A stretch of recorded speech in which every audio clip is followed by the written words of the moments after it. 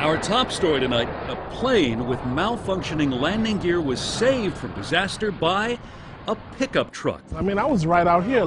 I was afraid for the people on the plane. Like the front wheels weren't coming down, and so it needed help landing. Inside the terminal, passengers awaiting their flights watched it all unfold.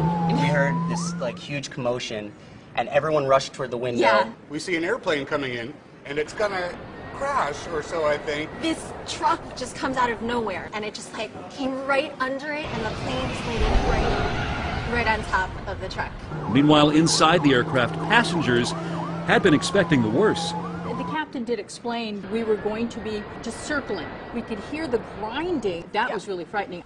The truck, a Nissan Frontier, was driven by an airport mechanic. He says he doesn't consider himself a hero. I heard it come in over the radio. The plane was coming in, so I just had to gas it, get it up to full speed. You know, got the Pro 4X off-roading package, so this thing can handle some pretty rugged stuff. More, including reaction from pilots and air traffic control. That's coming up tonight at 11.